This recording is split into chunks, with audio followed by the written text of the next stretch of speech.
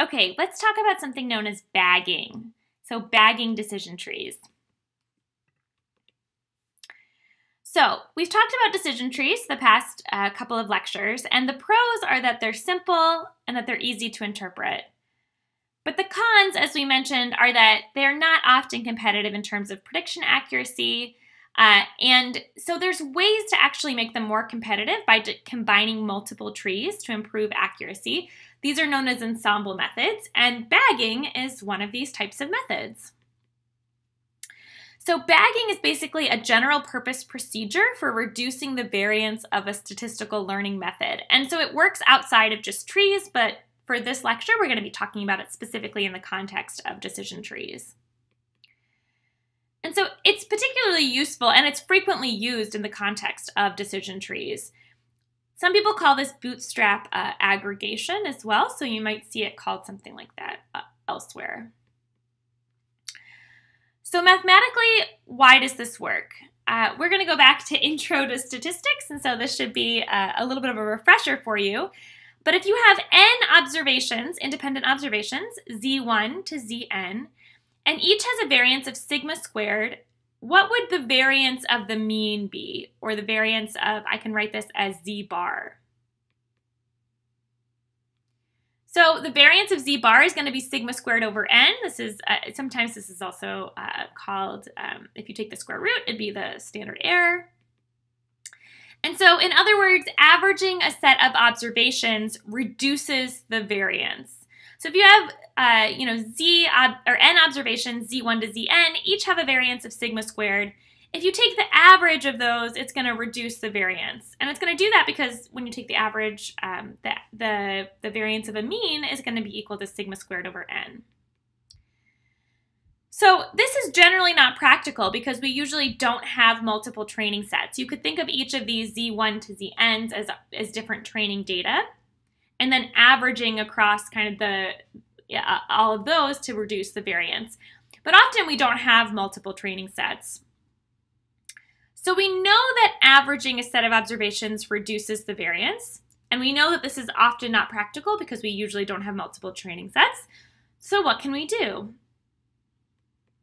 We can bootstrap. So we can use some techniques that we've talked about already. We can basically take repeated samples from the single training data set. And so this is what happens in the bagging process. You generate B different bootstrapped training sets from the single training data set that you start with. And then you train your method on the Bth bootstrap training set to get this F hat star, so basically to get these predictions at a point X. And then you can average all of the predictions to get this F hat bag, so basically this averaged bagged prediction, which is just going to be 1 over B. So B, as a reminder, is the number of bootstrap training sets that we've generated. So it's just going to be 1 over B times the sum from B equals 1 to big B of these different predictions. So we've just taken the average of these predictions. And why did we do that? Well, as we showed on the previous slide, when you take the average of a bunch of different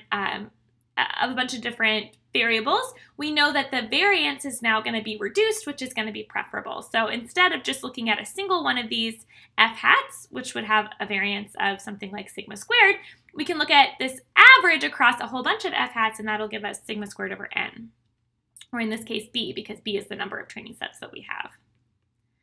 So this is bagging. Bagging basically takes your original training data, it resamples with it, and at each time it's resampling, it's creating a new bootstrapped training set. So we do that B times, and then we fit our model, so we train our method on each of those bootstrap training sets, and we get the predicted values on each of those B training sets, and then we average those predictions to end up with this bagged prediction.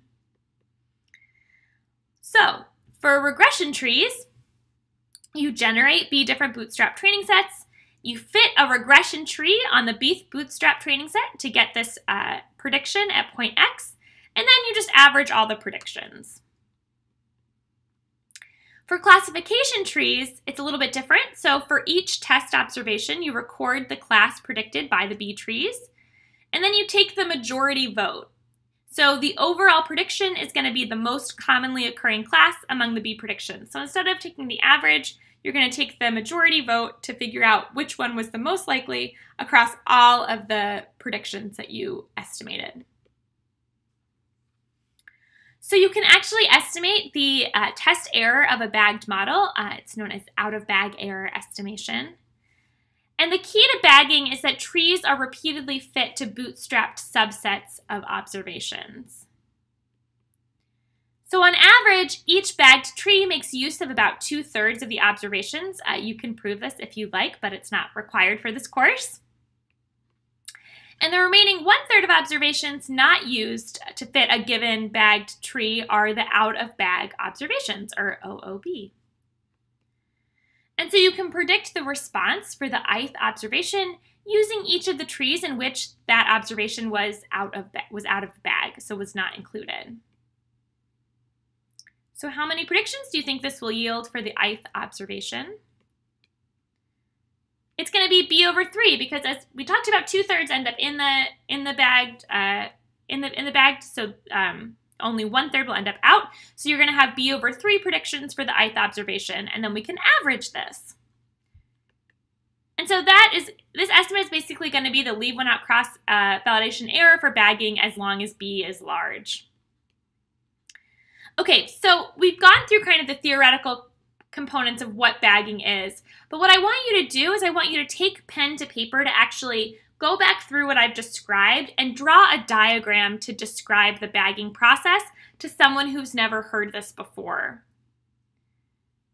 And so I want you to draw this diagram, and then I want you to take a picture of it, and you're going to upload it as today's content assessment, just to make sure that you're sort of following along with what we're doing. And so what I want you to do is, again, draw a diagram to describe the bagging process to someone who's never heard of this before.